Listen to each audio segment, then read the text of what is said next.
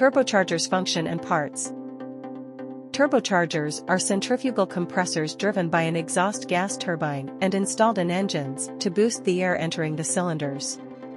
A turbocharger is a turbine-driven forced induction device that increases engine power and efficiency. Components: 1 turbine driven by exhaust gases.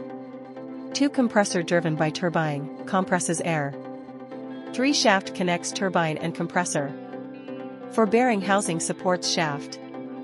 5 wastegate regulates boost pressure. How it works: 1 exhaust gases spin turbine. 2 turbine drives compressor. 3 compressor compresses air. 4 compressed air enters engine cylinders. 5 fuel injection and ignition occur. 6 engine produces increased power. Parts: